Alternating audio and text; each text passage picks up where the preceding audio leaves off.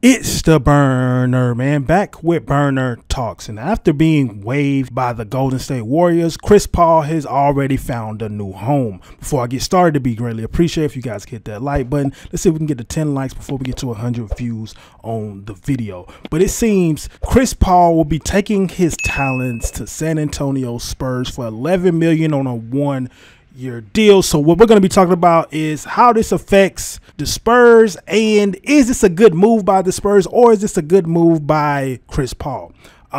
First things first, I love this move. I love this move for Chris Paul and the Spurs, because the thing with the Spurs, they have some solid young players. They don't really have any vets on that team. A lot of people don't know how important it is to have vets in the NBA, especially when you're young guys. They teach you how to be pros, teach you how to carry yourself.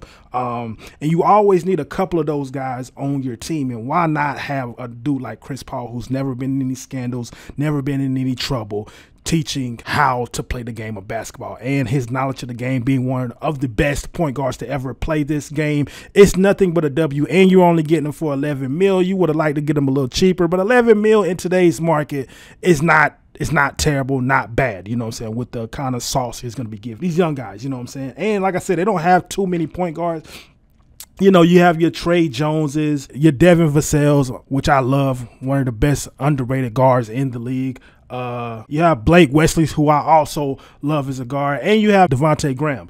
So with these guys right here, with them names that I just named, you don't really have any true point guards or anybody that's going to really focus on giving Wemby the ball, because at times this year, we all watched Spurs games. It was times where it's like, bro, why are they not giving Wemby the ball? Wemby just scored 2 and 3 times. You know, he's a rookie, so he's not demanding the ball like that. You know what I'm saying? He's not that type of player just of yet. And they're like deferring to him. It's no way this man shouldn't be touching the ball damn near every time up the court. You have somebody like Chris Paul on your team, he's going to make sure that happens. You know what I'm saying? They're not going to go through them spurts where it's 5-6 possessions and that man is not touching the ball.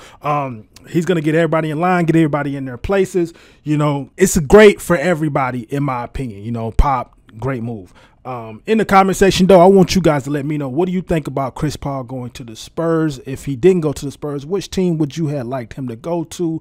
Also, do you think the Spurs are going to be a playoff contender this year? And again, guys, don't forget to like up the video. Let's see if we can get to 10 likes, and subscribe if you're new, because I'm going to be keeping you guys up to date on NBA news. And y'all already know who it is.